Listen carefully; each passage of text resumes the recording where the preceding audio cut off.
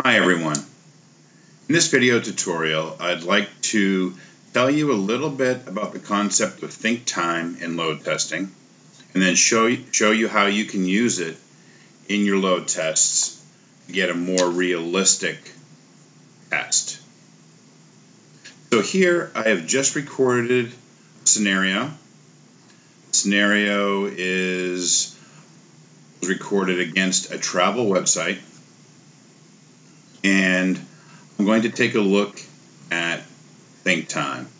So automatically when you record your scenarios, include think time. Think time is the amount of time that a user spends either reading a page, comprehending a page, or deciding where to go from that page. So it's the amount of time that you spend on one particular page. If it's a very simple page with not a lot on it, the user might spend a second before moving on to the next page. If it is a complex form that the user has to fill out, they might spend 10 or 15 minutes on that page. Sometimes they have to go look for their wallet so they can fill in their credit card information. So what we'll do is take a look at what happened here. We recorded our scenario and we see that we went to the home page. There's 0 think time included for the first page because that's the beginning of your test and you don't need to think about it. You just go there. The second page is 430 milliseconds. The third page is 9 seconds. Fourth page is 6 seconds. And the fifth page is almost 16 seconds.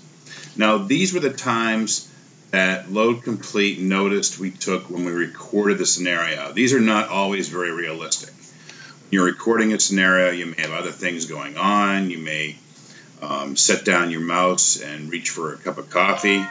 So you want to go back in and revisit these. If you decided, for example, that after they went to day tours before they went to overnight tours, they were going to spend, let's say, 4 seconds. Remember, these are in milliseconds, so 4 seconds is 4,000 milliseconds. Next, they're going to look at overnight tours and make a decision on going on to stage events, and we can also give that, let's say, 3 seconds. And let's just pretend that on stage events there was a complex form that had to be filled out. Let's give them 1 minute to fill it out. So we'll call that 60,000 milliseconds. And then for international tours, 10 seconds. And so now, when your test plays back,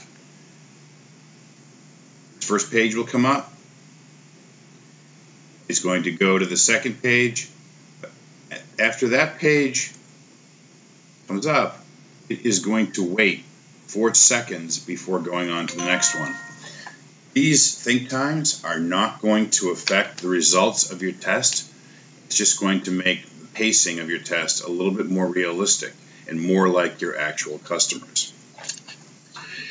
When you run your tests, you have the ability to run them using the think time defined in the scenario. So that's either the recorded times or the times you change that to. And then you also have the ability to use a random think time. So you could say, for example, I want LoadComplete to pick a random time between 1 second and 15 seconds for each page.